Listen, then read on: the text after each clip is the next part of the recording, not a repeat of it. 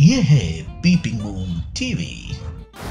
ईद पर नहीं होगा सूर्यवंशी और राधे का क्लैश। थिएटर शुरू होते ही रिलीज होगी अक्षय की ये ब्लॉकबस्टर फिल्म।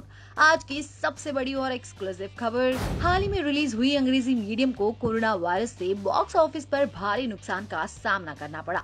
हाल फिलहाल में रिलीज हुई लगभग सभी छोटी बड़ी फिल्मों को इस नुकसान से गुजरना पड़ रहा है। वहीं कुछ बॉलीवुड वेबसाइट्स के अनुसार सुपरस्टार अक्षय कुमार की सूर्यवंशी, जो 24 मार्च को रिलीज होने वाली थी, अब 22 मई को ईद पर सलमान खान की film Radhe your most wanted भाई के साथ क्लैश होगी। लेकिन पीपिंग मून को मिली एक्सक्लूसिव जानकारी के अनुसार सूर्यवंशी के मेकर्स निर्देशक रोहित शेट्टी, करण जौहर और प्रोडक्शन कंपनी रिलायंस एंटरटेनमेंट ने अब तक फिल्म की कोई भी रिलीज डेट फाइनल नहीं की है। जबकि कयास ये लगाए जा रहे हैं कि थिएटर शुरू होते ही मेकर्स फिल्म सूर्यवंशी को रिलीज कर देंगे, यानी कि सूर्यवंशी और राधे का ईद 2020 पर क्लैश नहीं होगा। साथ ही अक्षय कुमार और सलमान खान के बीच तगड़ा मुकाबला होने से भी चूक जाएगा।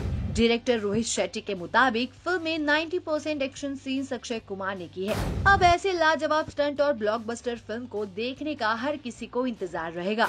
ऐसी ही लेटेस्ट और एक्सक्लूसिव खबरों के लिए लॉग इन करें peepingmoon.com।